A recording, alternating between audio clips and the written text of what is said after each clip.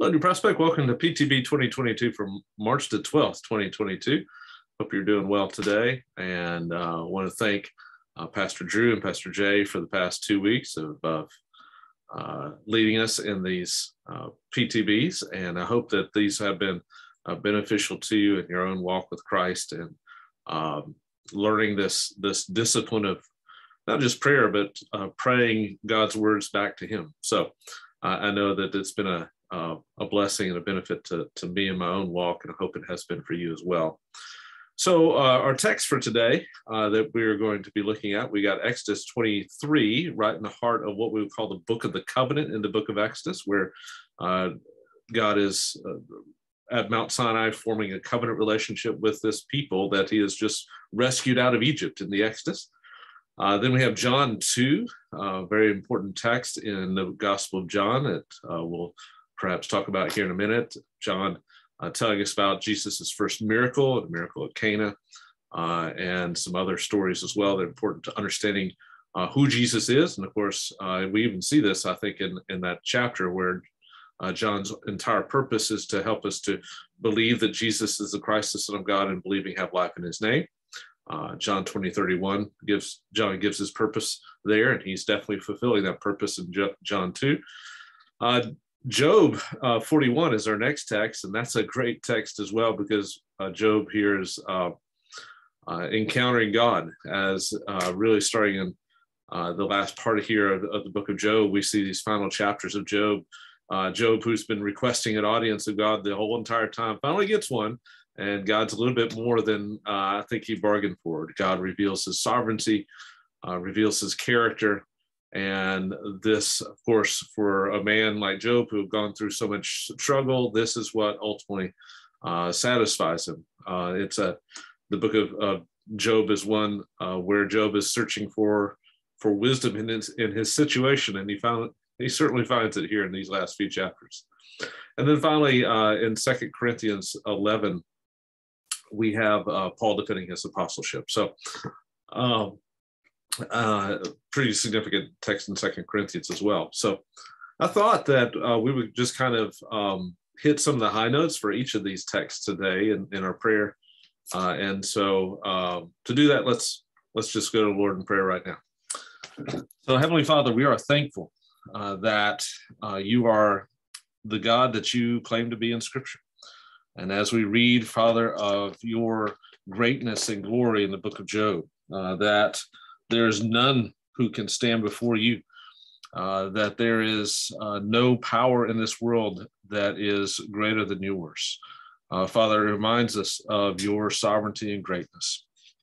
There is no one who saves other than you, and there's nothing that is found in the whole of the heavens that is not yours, as verse 11 in chapter 41 of Job says. And Father, help us to be like Job, that even though we go through these difficult circumstances of life, we know that circumstances change, but you do not.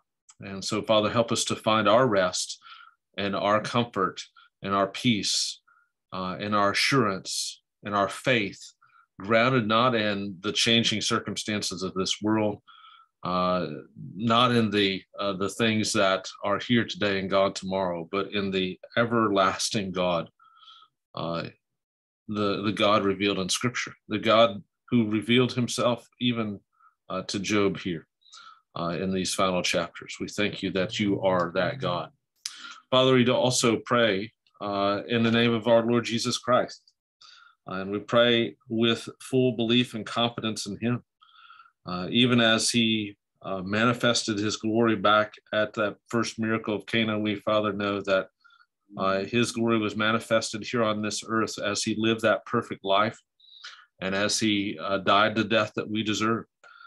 So, Father, help us to, even as John encourages here, to believe in His name. And that, Father, we know means not just believing intellectually in who Jesus is, but may our life be an expression of that belief. May we believe in the promises to such an extent that we live our life with complete devotion to Him.